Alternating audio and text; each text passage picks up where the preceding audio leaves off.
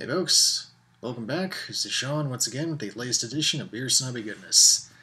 Having concluded my random shelf pick series, I'm now going to start a brand new one. This will be 4 bottles. I'm actually going overseas for this one. I've done them before. This is Fuller's Brewing Company.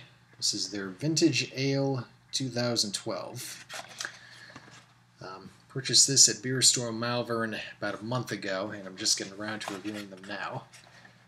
They only make about 25,000 of these per round.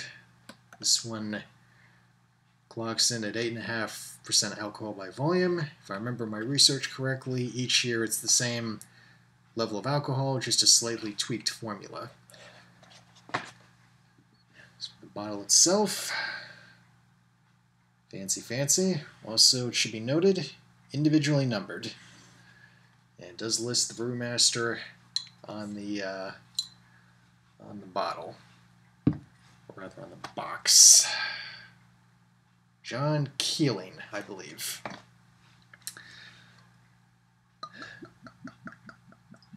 Anyway, I can use my trusty English pint glass for this, which, going to the website, is actually one of 2 appropriate configurations for this kind of beer, the other one being a snifter. Let's see. Well, it pours a little cloudy. It has an almost, I know it's not a barley wine, but it has an almost barley wine-like quality. Slightly lighter. Kind of a, I'd say moderate carbonation on the head, taking the aroma. Very sweet, malty character. I'm definitely picking up a little bit of caramel. It has some earthy spice tones, which I have found to be fairly typical of English-style beers. Yeah. I take the glasses off to read this one. Middle age, not for the timid. Let's see.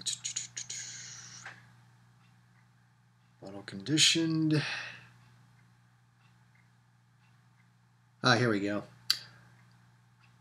They used a couple of different hop varieties for this, including Golding's hops, as well as Sovereign and Target hops, combined with a yeast unique to Fuller's and organic barley grown by Sir James Fuller.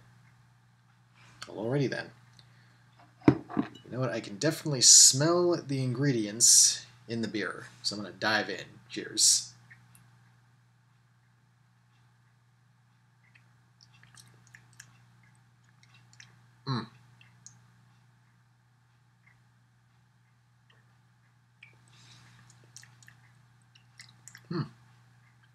Little boozy nip on the front end, but so far a pleasant flavor. I'm definitely picking up some of the spice character.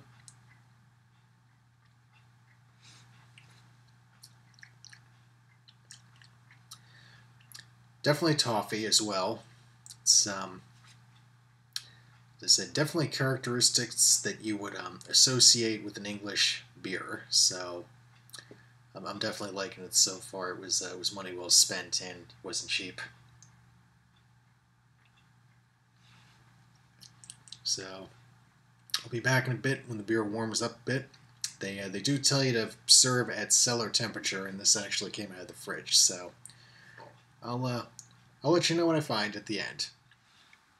Well, the Brits definitely know what they're doing when it comes to a fine beer. The Fuller's here definitely finishes up with that nice earthy spice character that I talked about. That holds up throughout the drink. And I'm definitely picking up a little bit of the oak as the beer warms. So, quite good. I mean, there's even, I'm not sure if there was anything in the oak when it was aged, if they even aged in the oak, but I can almost pick up a very light whiskey note. So it In that regard, it reminds me almost of like an Innocent Gun whiskey age. Overall, excellent beer, excellent flavor.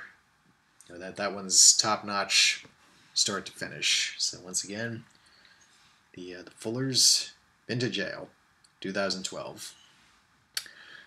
Picked this up at Beer Store Malvern, which I know is not the cheapest venue with which to purchase things like this, but they have rare things I can't find anywhere else. So as I've said before, it's a fair trade. So they had it as of a couple of weeks ago. Might still be there. I'd say it's worth checking out. So until next time, this is Sean. Cheers.